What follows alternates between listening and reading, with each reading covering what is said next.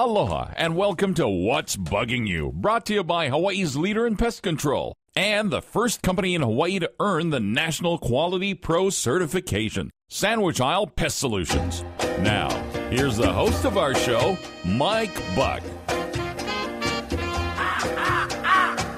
You know, I don't have to ask you if something's bugging you, but we do have to find what it is. I mean, if you live in paradise like we do, something is bugging you. That's a fact. And it keeps the pest control business going. But also, it really puts a lot of damper on your life. And we're going to talk about any kind of thing today that applies to that. Michael Botha is with us. We try to start our program, What's Bugging You, by letting you know that you can always get in touch with us on the website at sandwichisle.com, that you can get online and you can see a lot of these things happening. But mostly, we try to bring you up to speed on what's going on as we speak. And we sort of got into the program in the last couple of months of getting you some pest news. And I guess, Michael, the thing this week again is the bugging people is mosquitoes of all things. Yeah, Mike, that's right. So we spoke about this the last couple of weeks, and the story really began in Maui when there was that news story about how mosquitoes are overwhelming Maui residents, and it's kind of grown since then. The Navy, there was a story about the Navy that teamed up with Department of Health to defend residents against mosquitoes. And then the most recent story a couple of days ago was the state planning to hire more vector control workers. So this mosquito and potential mosquito-borne disease issue is a very big issue presently. But I'm puzzled because, we've known each other for a long time and we've done a lot of things together in business. And I'm wondering what prompts these outbreaks or uprisings. In other words, you would expect that the mosquito population is static, but that may not be true. Maybe too much moisture, maybe there's too much sitting water out. What causes a uptick in the problem? So that's a great question, and it's one that the state responded by saying that there's cycles. And so what we've observed from the management point of view is that there are definitely cycles with mosquitoes, and they aren't necessarily at the same time every year. So it seems to be more related to water. And so some months are wetter than other months for the same period of the year. And so what mosquitoes need is, most mosquitoes need water to breed in. And so providing there's water, and we all know how much it rains in Hawaii, especially on the windward side of the island. So when you have a lot of high rainfall, then you have a lot of mosquito egg laying and production. And as a result of that, you start seeing more mosquitoes around. Okay, now, I know that they can be quite upsetting to some. And I showed you the other day when I was mentioning on my regular program, we were talking about mosquitoes. And I said, wait until Michael Botha gets this, because one of my listeners emailed me a photograph from the Big Island. Yeah, so we're looking at that right now. Yeah, it's and let the me size tell you, of a quarter. Yeah, to put a perspective on it, he took a picture of this insect next to a quarter, and it's fully as large as a quarter, and you said it is a type of mosquito. Mosquitoes are in a family of flies. And the order is called Diptera, which basically means die, two. Ptera means wings. And so flies and mosquitoes are both Diptera. They both have two wings. And they have, for example, termites and ants, they have four wings. Where the two additional wings would be, they have little things called heltiers, which are little stubs that stick out. So now you can't see these when they're flying by. It's guys like you that know these things under a microscope. But the key thing here is that mosquitoes and flies are in the same order. And so this thing, even though it looks exactly like a giant mosquito that's the size of a quarter, is actually a crane fly. And, now, what about some of the factoids that people seem to embrace and think are a fact? From what I understand, mosquitoes, number one, they don't have a real long lifespan. Is that correct? Well, it depends on the species. Some last longer than others, yeah. So some of them are really short, like certain flies, but others last much longer. In fact, when you say short, you mean you're talking about several days or several weeks? Weeks, maybe. And some of them will last longer than that. But here's an interesting thought. Mosquitoes are irritating because they bite you, right? Yeah. So guess who bites you? The female. Of course. Is that right? Yeah. So only the female bites you. I knew it.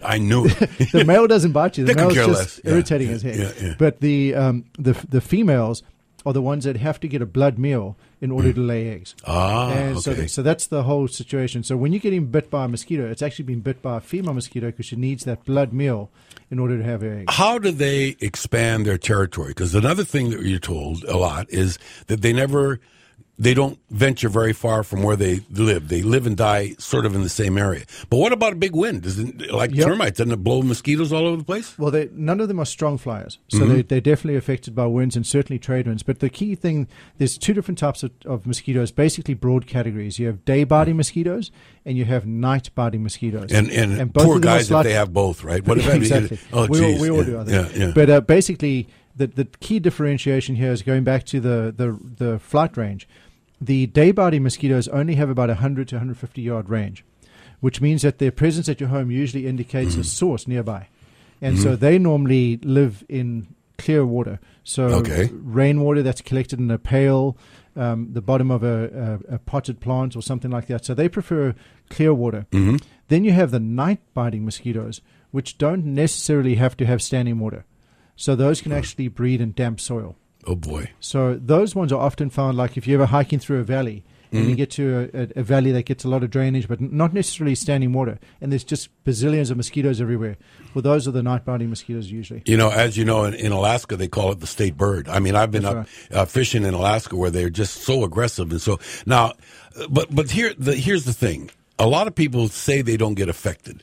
But from what I understand, everybody gets bitten, but some people don't react. In other words,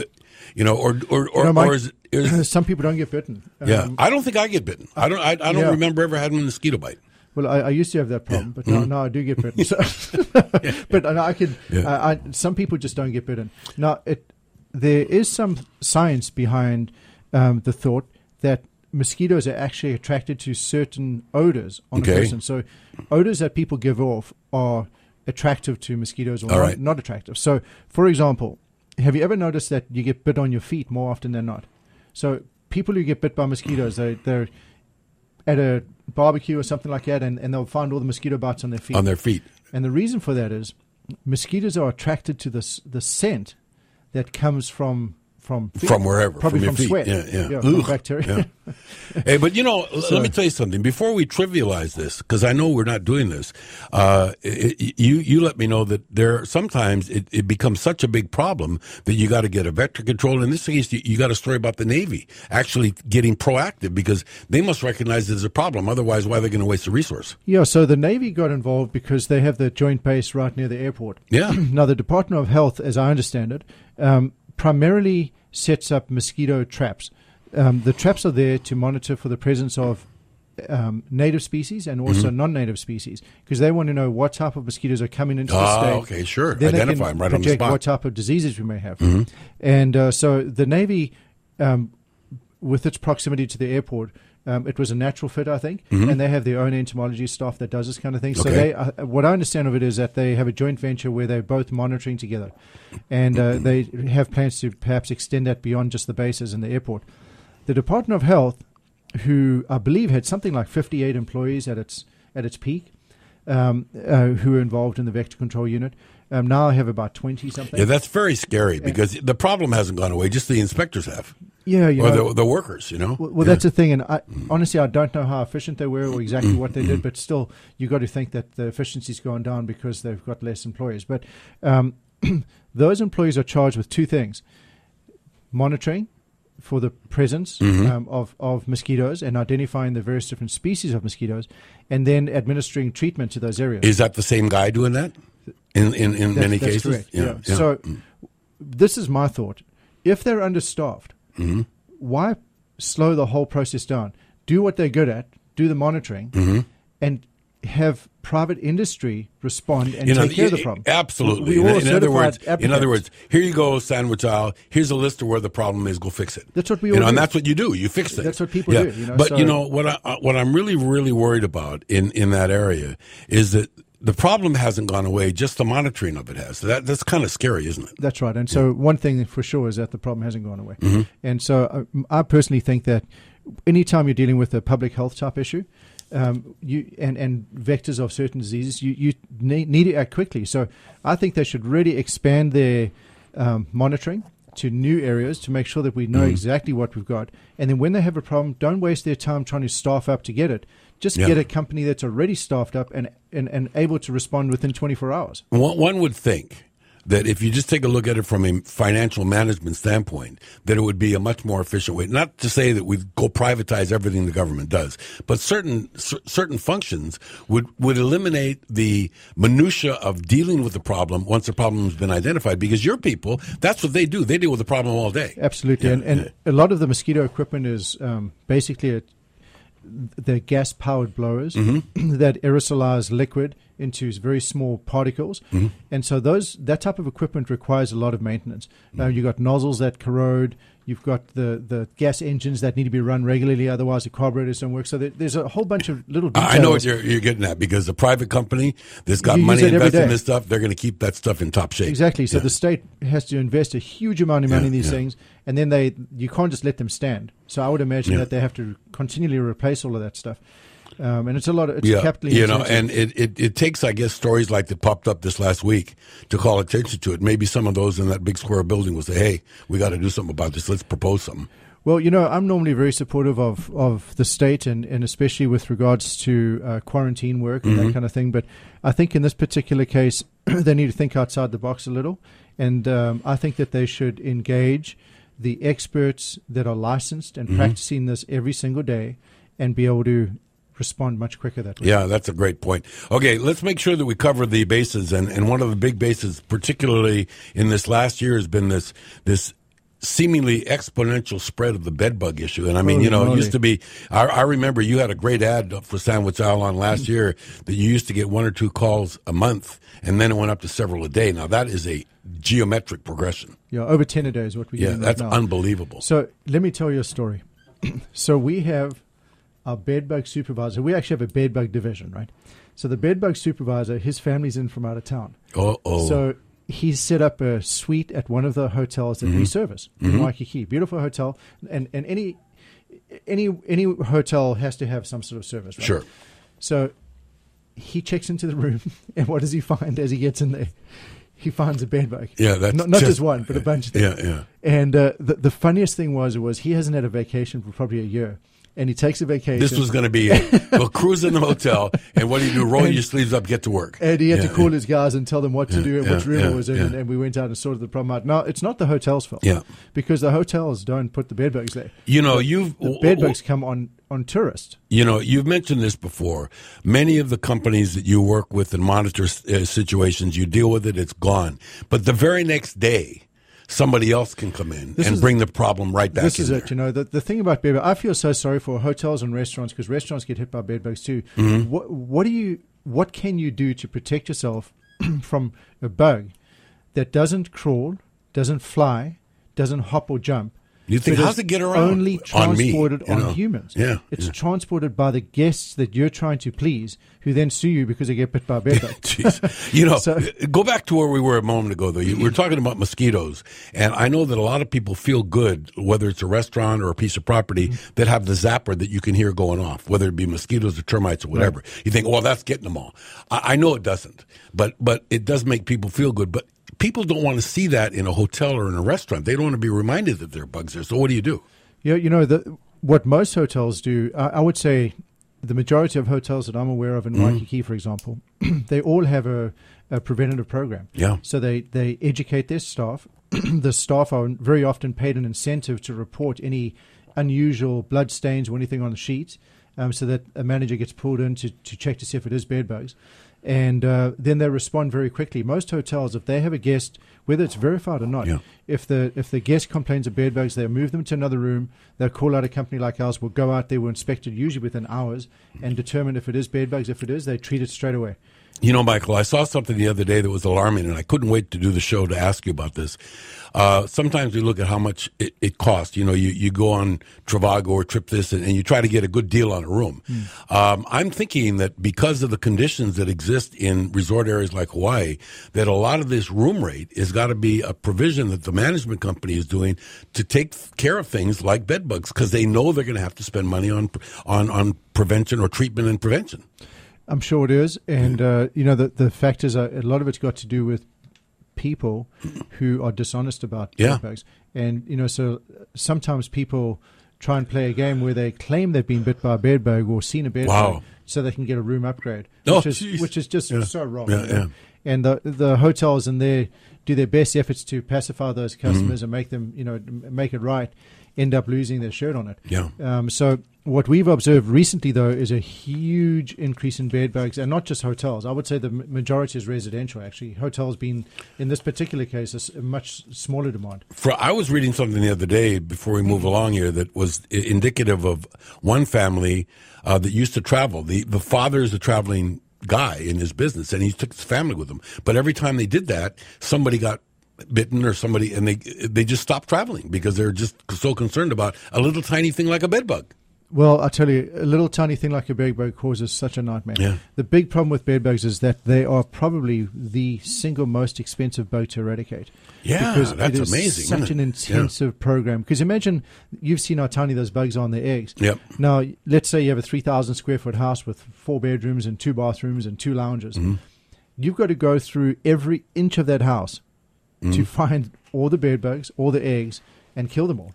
And it's not a one service thing because they lay eggs, and you have to wait for the eggs to hatch. So you've got to come back multiple times to treat it. So it's a very, very expensive and difficult treatment to do. And so when you do get bed bugs, you absolutely have to act quickly. The longer you wait, the worse the problem becomes and the more expensive it is to solve the problem. Okay, so since we talked about, first of all, the mosquitoes that fly, now the bed bugs, they don't fly, they just make you want to fly away from where they are. That's right. What about the old standard standby? I mean, it used to be Sandwich Isle Termite a long time ago. Right, now it's Sandwich Isle Pest Solutions. But I do know that this is the time of the year, and for some reason, whether it's El Nino or whatever, we seem to have more swarming going on. What's happening and where are they? So I agree with you. I've been here 24 years, and I don't ever recall there being such strong swarms in the last 10 years. And so this week we've had drywood termite swarms, not subterranean, but we've had drywood termite swarms almost every single night. Yeah. Is there any part of the island where they're more prevalent, or you get more calls from? We're getting a lot of calls on the North Shore and the windward side. Windward, huh? And so windward from the very bottom of the island all the way up to the North Shore. And so and that's drywood termites, right? So drywood termites and subterranean termites often swarm at the same time, but the difference really is that when you have subterranean termite swarms, you have huge clouds of them, and usually they're outside. Drywood termite swarms, often there's just a few of them, and people will find them inside, and usually that's because they're inside their house. You know, what happens in the swarming week or the swarming season? I mean, at nighttime, they're all over the place. And you don't see them swarming during the daytime. It's pretty interesting. Where are they? The termites will actually sit, let's say it's subterranean termites. They'll make these little things called swarming slits, which is like a little mud slit. And all of the alates, or the winged reproductives, as they're called, will line up along those slits, and you'll have a couple of them sticking their antenna out, just feeding until the conditions are right. And they know when the wind's less than 2 miles per hour, the humidity is just right, and it's a nice warm humid night. They know, and all of the termites in a geographic territory will swarm at the same time. Are they foraging? Is that the purpose of a swarm? What is it? They're Just primary reproductives. So is basically what they do is they're date night. A mixture of exactly a mixture of about 50-50 females and males, the future kings and queens of new colonies. And what they'll do is they'll sense that the conditions are just right, the best possible for strong flights, because they're very weak flyers, so they can't have strong winds. They'll all fly. They'll meet their mate, pair up, and crawl into a little crack and start having eggs. Boy, I mean, that's a terrible thing to have to talk about. All right, so let's think about it. So if you have termites in your house, so you're sitting watching TV and you suddenly notice termite wings fluttering past your TV, what do? Well, if you haven't had your house inspected every year, the first thing to do is schedule an inspection and find out, do you have the termites inside? Because if they're swarming inside your house, either a window or door is open and they're getting in, or the swarm is coming from inside. I know a lot of people do. Got them. Michael, I know a lot of people do the ostrich move. They just turn the lights out and think they're not there. You know, that they by turning the lights on, they're driven out of the house. That may be partially true, but you're not seeing all of the colony, are you? You're just seeing the ones that are out there trying to have a date night. You're only seeing the primary reproductors or the wing reproductors. Yeah. All right. Well, listen, when that happens, Michael reminds us, and we'll tell you at the end of the show, too, there's two kinds of houses, and they're both yours. One's without termites and one that it's just a matter of time before you're going to get them again. That's right. And speaking about time, we try to make sure that people understand during the program at one point in time every week that there are certain opportunities for employment and everything else. But I think today we got to look at the big picture. First of all, I do know that you were looking for some people last week. How's that going, and what's going on with openings? So honestly, it is tough to hire people in Hawaii. I think we have a 3% unemployment rate, which is pretty good, but that's pretty bad if you're trying to run a business. It's great for a state, but bad for people that are looking to hire people.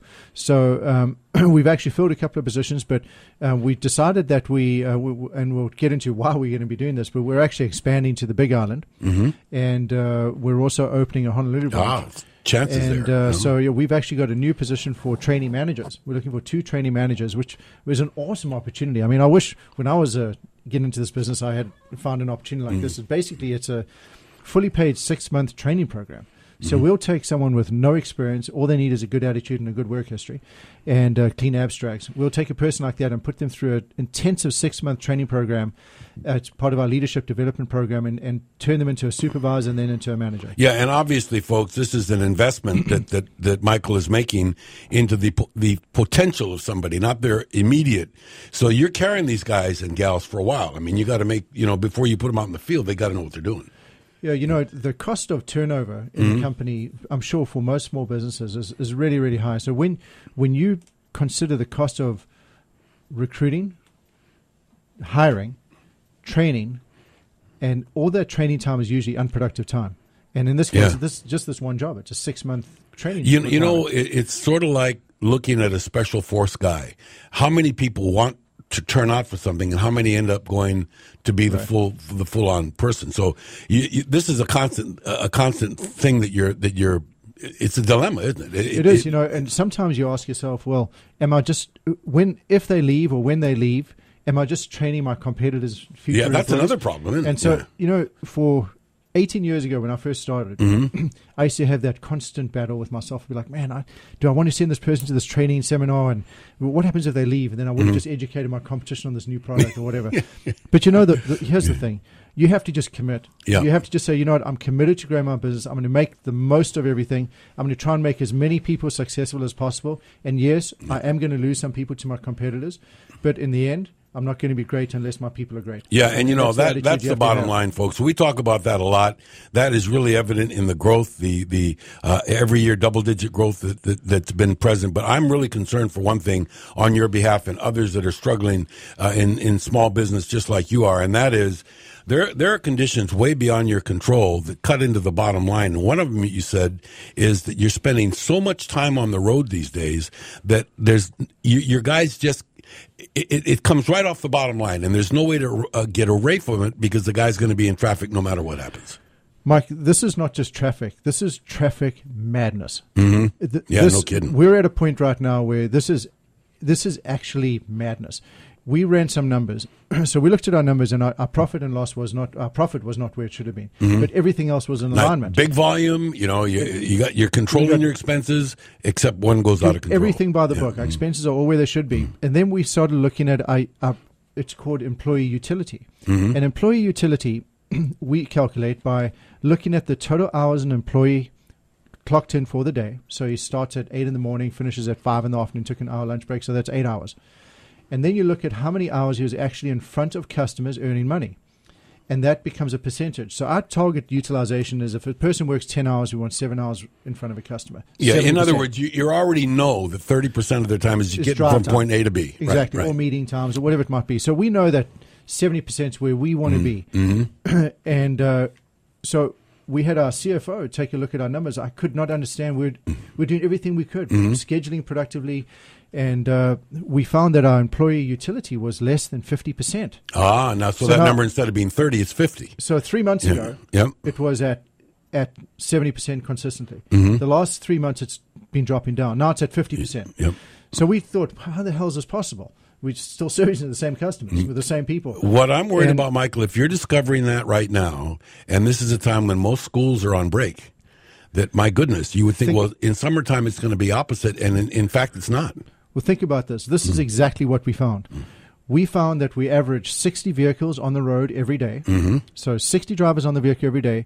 And each vehicle, according to the GPS, is averaging 45 minutes delay each way to the office. Wow. That's 90 minutes a day. Right. Not drive time. This is delay time. owing to this absolute Pearl City traffic madness. That equals 90 hours lost in traffic per day. Now, by the way, don't get out a calculator here because you'll slit your wrist. I mean, well, I don't know how you're staying together. Okay, so I did take out a Check this calculator. out. Check this out. So this is facts, right? Mm-hmm. And I'm just a small little company. Like, you can imagine the large companies and how many companies like us are going through this. And you can tell I'm getting kind of worked up because I'm really boiling about this whole thing.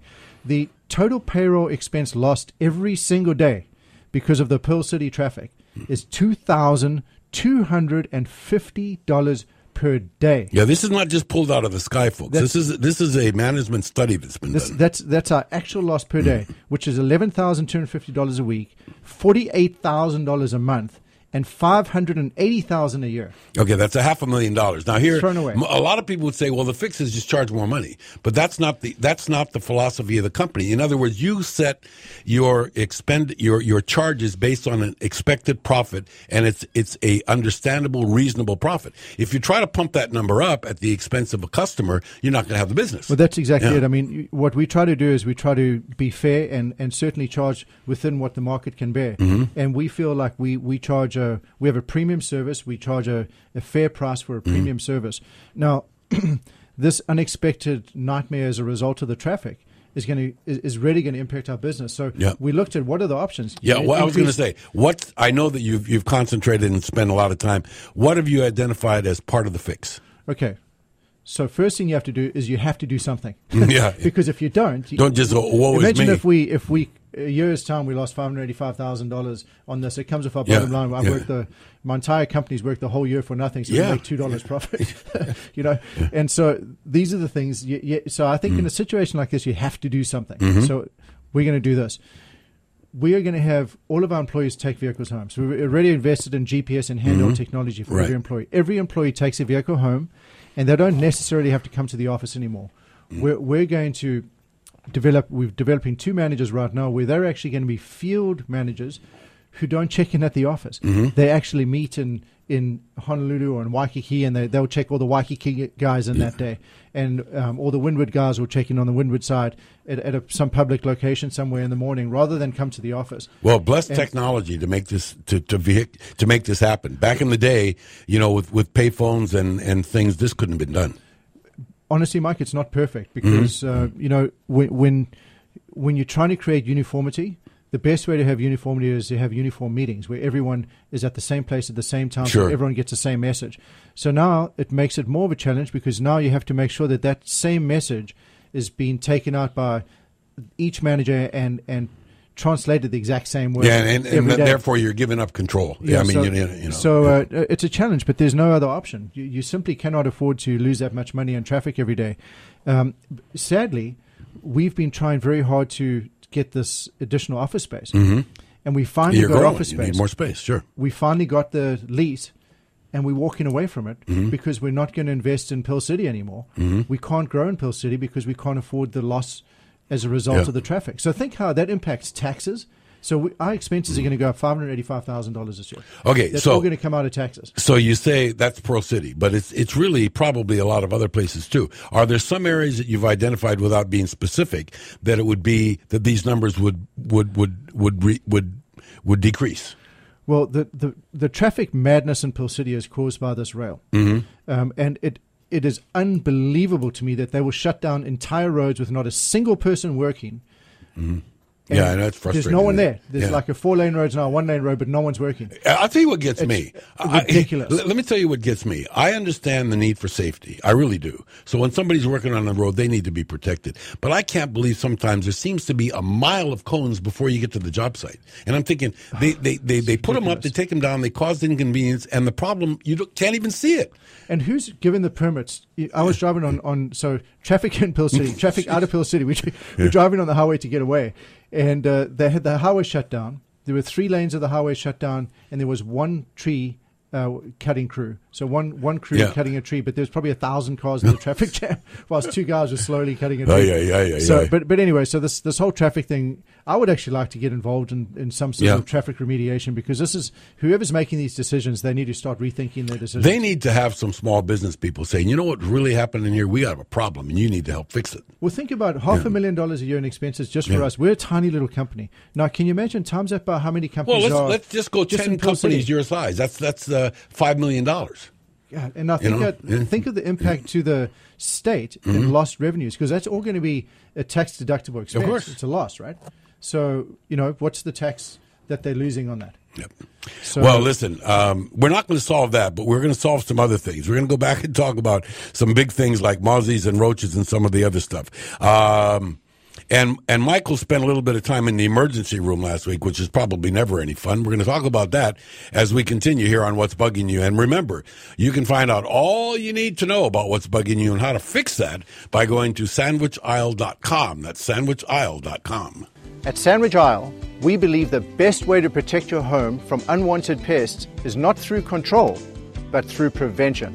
Pest prevention is a unique concept perfected by Sandwich Isle in 1997. Over the years, we have continued to improve our service effectiveness with the many technological advances in our industry. Today, Sandwich Isle's pest prevention is recognized as one of the most environmentally responsible and effective approaches in the industry. Expect more and get it with Sandwich Isle Pest Solutions.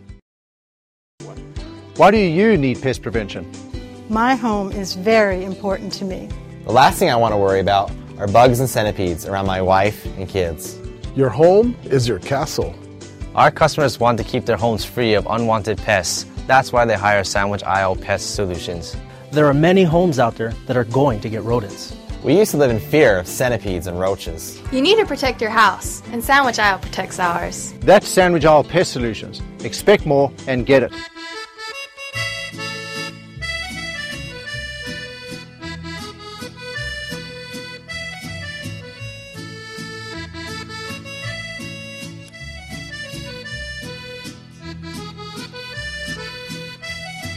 Okay, so the music was not exactly developed for Sandwich, but it hits it pretty much on the spot, La Cucaracha. We try to talk on this program about everything, and the list of things that are called pests are long, and it's just something that we have to live with, but maybe not as bad as you think.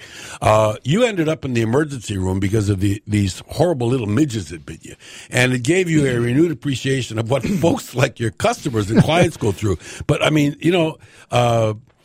today, we have a horrific, Michael has a traffic problem. We have a parking problem. We don't have a traffic problem. So I'm downstairs waiting for Michael to come, and he gets out of his car and shows me a little trap that for heaven's sakes, the pest control guru has pests in his car.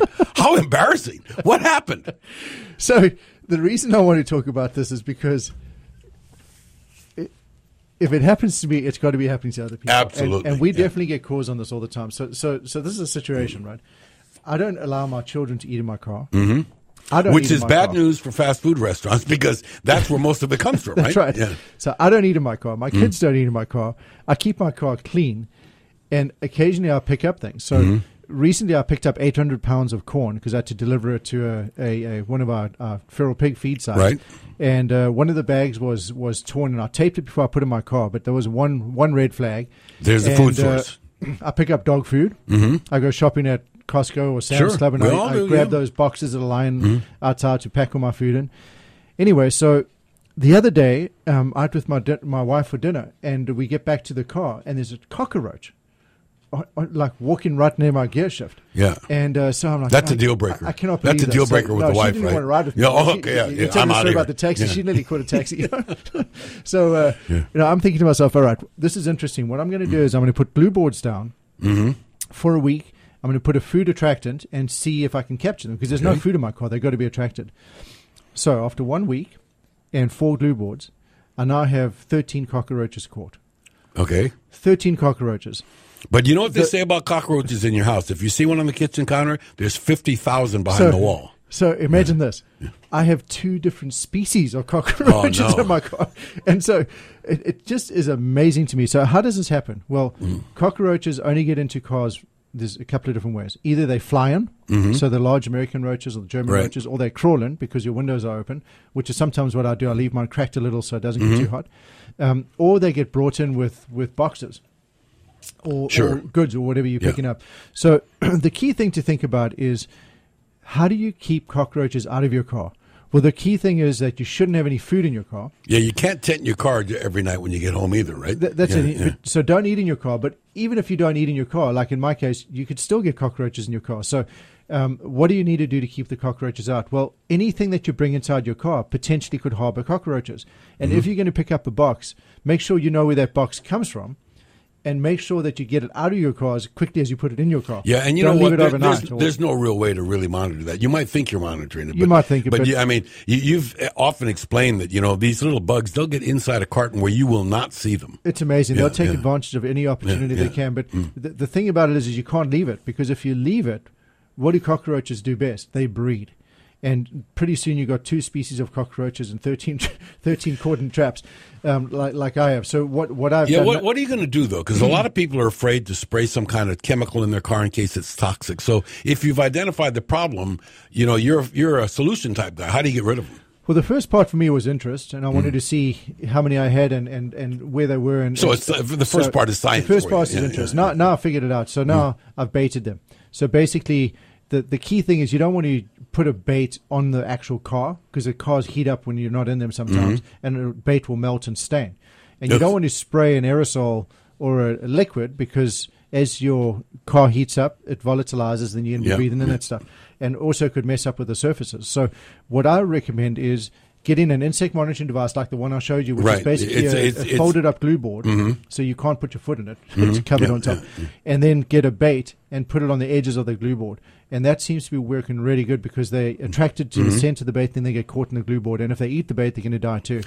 Is there light at the end of the tunnel? I mean, once you've identified it, what period of time would you expect that you get most of them to get on the glue board and get rid of them? I think if you use that technique that I'm talking about, which I think is probably the best way to go, I would personally not recommend spraying inside a car. Yeah, I was thinking the same You could thing. tent your car. We often do that for people who have bed bugs in their car.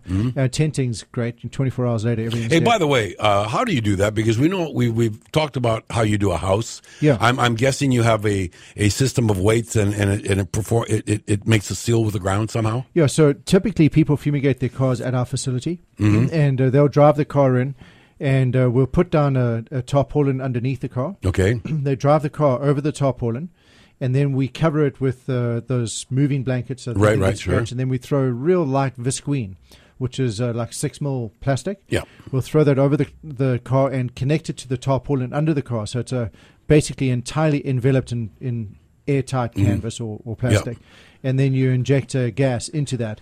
And basically, you what's the worst you've ever seen? I mean, as far as someone comes, hey, help me! My car's full of bugs. Help me! Yeah, we've had some fire engines that were pretty bad. Yeah. We've had ambulances, and not bad. I mean, not as bad as some private cars. But you would expect in an ambulance. Please don't have a roach in the ambulance. I mean, it's usually a low. There's only a few bugs in that. The worst I've ever seen is bed bugs in a car, where there was a torn seat and there were literally thousands of them inside the seats. And so generally when that happens, it's someone who's not affected by the bite. And then maybe they die or something, somebody else goes to get the car and they just covered in bed bugs. What is the treatment for bed bugs? We've known before is heat related. I mean, you often will say, things have actually improved so much, technology's improved so much that we've actually moved beyond heat now. And so initially, we pioneered the use of heat for bed bugs because the pesticides that were available were not killing the bed bugs. Yeah. What happened was, we think it goes back to in some of the third world countries where there's a lot of bed bugs and there's a lot of use of insect nets. So the UN throws out these insect nets all over the world, everywhere, which are treated with pyrethrins. Okay. So it's a man-made pyrethrum. So imagine this.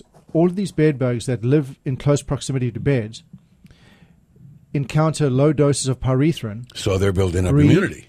And have offspring that's now immune to pyrethrin. Oh, my heavens. Okay, so go back 10 years ago when bed bugs first came back in America, 97% of all of the pesticides labeled for use against bedbugs were pyrethrin. But as it turned out, most of this new resurgence of bedbugs was pyrethrin resistant. Yeah, just laughing at it. Or pyrethrin avert. So they actually avoided pyrethrin. And so they would know where it was, and they would just walk around it. I know that we could do a whole program just on bed bugs, but you said something that just really caught my ear a minute ago, and that is the resurgence of them. I mean, at one point in time, it was kind of thought to be handled, and now they're back with a vengeance. And so there must be people, you know, in your milieu, in the industry, that are really concentrating on what's the advanced next way to deal with this issue, because it's a big issue. Yeah, it is a big issue, Mike. And here's what I see as being the biggest problem in Hawaii. So bedbugs are probably the most expensive pest to eradicate. Very, very expensive because it's so labor intensive, equipment intensive, and you can't make any mistakes. So there's some liability involved for us as well. Sure. And so it's one of the most expensive services. So it turns out that the people who are least able to afford those services actually have the worst infestations. So yeah, see, that's so awful when you think about it. Yeah, you know? we call them, I'd call them urban reservoirs. So urban reservoirs are these low-income housing areas where they just don't have the money for it. And so you have these poor people who can't afford the service, who have the worst possible situation. And what do? They go to public places, and that's how they get reinfested. So we know, a number of restaurants where they've been really badly infested, and consistently so, by one or two people who are probably really low-income people. As it turns out, you know, they actually identified who these people were that were coming in during happy hour to get starters for sheep or whatever. Yeah. And the problem is those people would go back and they come back the next day with another 100 bedbugs. Yeah. And so that's a real big problem. And so until we solve that problem, I don't see this problem ever getting fixed. I think it's going to continue. And I think if you then globalize that problem, it's even worse in the third world countries. Well, isn't that some respect why we've talked about this in previous shows, and we should really mention it, that Sandwich Isle Pest Solutions is also not just about eradication, but management. And sometimes that's the best you can do. You're not going to be able to really eradicate it, but you can make it a little more tolerable. Yeah, so for example, hotels, many of our hotel clients, they'll have a preventative inspection. So they'll have their rooms on a scheduled rotation where they have a person coming and inspecting them. And what we do is we actually put interceptors in there that have an attractant in them. So even though we don't see anything, help you find we them. have interceptors in there. We come back a week later and check them. And sometimes, even though you saw nothing, you have 3 bed bugs in there. So a lot of hotels do that. And then using encasements. Encasements are awesome for your mattresses and your box springs. The great thing about encasements is that you don't have to lose your mattress or box spring in the event that it gets infested with bed bugs. A lot of people throw all of their furniture away if it has bed bugs. So you don't ever have to do that. You can always treat the furniture. You can tent fumigate it. And if it's a bed or a mattress, a box spring, you can actually get an encasement that will encase the bed bugs in the mattress. They won't be able to get any food and they'll die. Yeah, I'm telling you, folks, this is an ongoing problem, and we're going to talk about it a lot. The main thing is, though, if you just get into the mix, and you can do that one of two ways. You can go to sandwichisle.com, or you can call 456-7716. Talk to a human and get something scheduled for your place right away, because the quicker you get a handle on what the problem is, the quicker you get at a solution. That's why it's called Sandwich Isle Pest Solutions. We come back, we got to spend some more time with those miserable little mosquitoes, because they're in the news again. At Sandwich Isle, we believe the best way to protect your home from unwanted pests is not through control, but through prevention. Pest prevention is a unique concept perfected by Sandwich Isle in 1997. Over the years, we have continued to improve our service effectiveness with the many technological advances in our industry. Today, Sandwich Isle's pest prevention is recognized as one of the most environmentally responsible and effective approaches in the industry. Expect more and get it with Sandwich Isle Pest Solutions. Why choose Sandwich Isle's pest prevention over pest control? The last thing I want to worry about are bugs and centipedes around my wife and kids. At Sandwich Isle, we believe in pest prevention, not pest control. The bottom line is we want to prevent these pests from getting into your house in the first place. We look at things like caulking and sealing gaps, holes, and cracks around your house. We do a lot of things that are different, that don't involve any pesticides whatsoever. I love Sandwich Isle. That's Sandwich Isle Pest Solutions. Expect more and get it.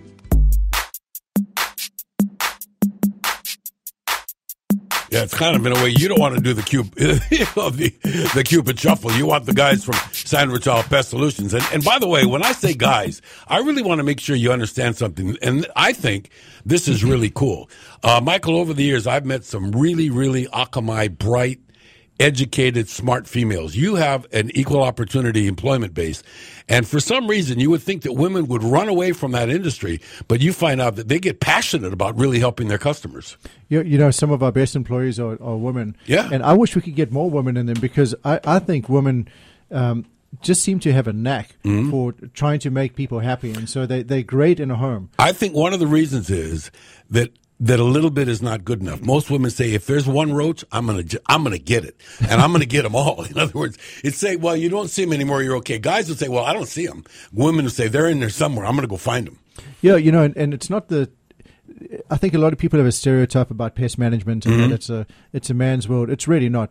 I think it's dominated by men, but women can just as easily succeed, whether it be in the service field or in the management field or the administration field. You know, there's so many opportunities for them. Part of that, Michael, I'm sorry, it comes from there being moms, you know, and they're dealing with kids that got a red ant bite or a mosquito bite or a rash or something, and they're just, you know, they're going to do everything they can to protect whoever, whether it's a family member or a customer, from having that experience. Yeah, I think you're right. Yeah. You know, I'm really pleased that we've got the women who work with us, and I think they're awesome. In fact, I'm so proud of Arlene, our new office manager. She was just nominated. Yeah. She's one of the 12, so the National Pest Management Association in the country. She's one of the 12 people who oversee the professional pest management.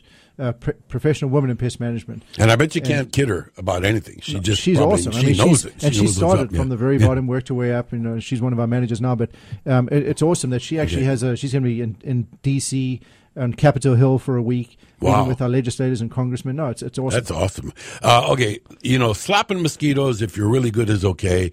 I've seen people swat at them with fly swatters and everything else. But you really have to take a more proactive a stance on this. So let's talk about this. You know, they're causing a lot of problems right now. They've been in the news. Once they get in the news, then people find them, and they find more and more of them. Let's talk about what some of the things people can do to either control or manage or eradicate them.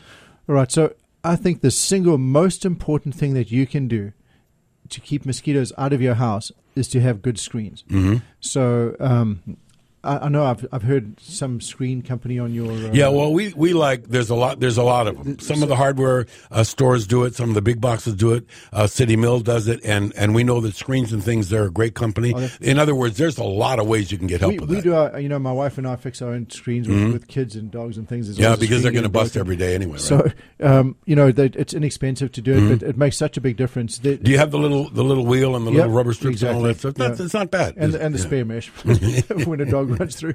But the screens are probably the most important, not just for mosquitoes, but pretty much any flying insect, including swarming termites. So I think if there's one thing you're going to do, that would be make sure that your screens are tight-fitting, that if they're damaged, repair them, and that your doors are closed or you have a screen door open. Mm-hmm. And so, most people in Hawaii, they have their screen doors stay open all year the round, time. right? Yeah. And I think that's great. Just make sure that the screens are in good shape. Is there anything more irritating than trying to go to sleep at night and hearing that zzz, I mean, and like I said before, they don't bite me, but my poor wife, if there's one mosquito in our house, it's going to find her. Well, just tell her it's a female. She'll feel better about it because it's not the males that are biting. But I mean, seriously, this is a big concern. So what you're talking about is certainly the first line of defense are your screens. First line of defense, I believe, is the screens. Mm-hmm. If that's the only thing that you did, that would make a huge impact on mosquitoes being in your house. The next thing is you have to consider that all flies, including mosquitoes, breed rapidly. Mm-hmm. So you have to try and find the source and control the source. Now, mosquitoes prefer to breed in water. And so they go through 4 life stages, and at the first stage, the egg gets laid in the water. And then the larval stages are all in the water. It's only the adult that emerges. So if you remove water and damp areas in your yard, that's going to make a huge impact. Okay, we've talked the other day about your least favorite plant, the bromeliad, because they're water collectors. But I also have a friend who has a kid, and the kid got into off-roading. and he had all these tires around, and he had tires around the back, and he just stashed them. He didn't want his father to see how much the tires had worn down, so he hid them. But when it rains, they fill up with water. Isn't that like a little bird bath for the one of the mosquitoes? worst things. Actually, it's so hard to get water out of a tire. I don't Yeah, know if you can do that. it really is. You know, when you leave the tire outside, it gets water in it, and you flip it over, the water goes to the other side. It's like you flip it over 100 times before it comes out. But that's exactly right. So don't leave the tires outside where they can get it, because once that water gets in there, because it's so hard to get out, it'll probably stay in there. And the day-biting mosquitoes particularly really like to breed in clear water. You know, I learned something once the hard way a long time ago, and I'm sure others out there have had the same experience. One of my boats at one time had a major engine issue, and it was going to be laid up for a while. So I had it on a trailer and sort of sticking nose up in the air so the water would drain out. Little did I know that leaves and stuff got into that thing, and the whole hull of the boat filled up with water, and there were 1 billion mosquitoes in there. I was so embarrassed because my neighbors were getting bitten, and they sent vector control around, and they said, "Oh, Mr. Buck, it's your yard." I said, "Oh, how embarrassing that was!" It was a nightmare to fix. It does get out of hand, doesn't it? Oh yeah, so quickly too, because they breed so quickly. You know, in just a few days or just a week or so, you've got thousands and thousands of mosquitoes flying around. And so, you know, the thing is find all those areas that are collecting water. And sometimes it might just be one source. It might be one can of paint that was left out and just the water on the top that's gathered maybe a quarter of an inch deep. And, you know, there's just thousands of mosquitoes in there. I know that our good friend Andy Dietrich from Geobunga, they have a lot of water features and things and water lilies and whatnot. That's a problem, isn't it? I mean, you know, we use these little guppies and they fish that seem to work. So that's a great point. So you get mosquito eating fish. They're not eating the adults; they're eating the larvae. And so Which is what you need. You can get mosquito eating fish. Basically, if you have a pond or a turtle pond or something like that, you definitely need to get those little fish to eat the larvae, because it's much easier to control them that way than it is to treat the water all the time. What you're really saying here is that you're not going to be able to eradicate them from your entire neighborhood, but you can protect the inside of your house with screens, and then you can take a look outside at things like standing water. What else? So the other thing is we offer a seasonal mosquito control program, and so the key thing with mosquitoes is you have to break that cycle. Yeah. You have to stop that breeding cycle. So the service consists of these two things. Number one, find the source and treat the source.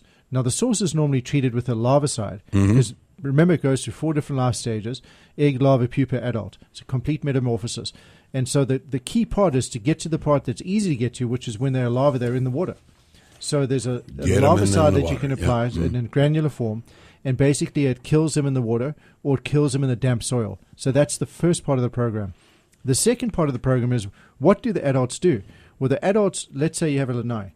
They fly and they'll land on the ornamental plants around your lanai and wait for you to come out and have your beer. Oh, boy. And so they're always sitting your in the same happy place. hour is also their happy hour, right? So they sit there, they wait for you to come outside, and you sit down, and they see you. They are attracted by heat, by scent, and by CO2. So as you exhale, they're like, "Oh, there's Michael." Yeah, they come. Yeah. And so they'll come, they'll feed on you. So now they're so bloated. The female mosquitoes have got their blood meal. They're so bloated and full that they can't fly. It's just like a giant airplane that's overloaded with fuel. It can't fly very fast. So what do? They fly to that nearby ornamental plant, and they sit there and they just hang out and they wait to digest that blood.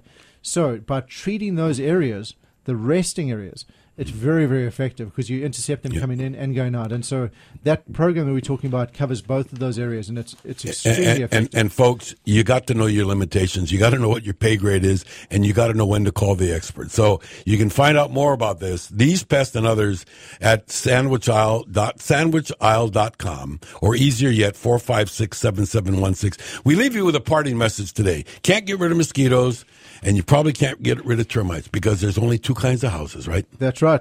There's 2 types of houses in Hawaii: those that have termites and those that will get termites. And so, if you haven't scheduled your annual inspection, Do it now. Yep. And by the way, do what we do. Get that Centricon, this new Centricon system you have. It's just fantastic. Absolutely wonderful. Yeah. We hope you've enjoyed it. If you want to know more, I invite you to go to sandwichisle.com. That's sandwichisle.com, or call them up at 456-7716. And remember, What's Bugging You is brought to you by Michael Botha and the friends at Sandwich Isle Pest Solutions. We'll see you next time.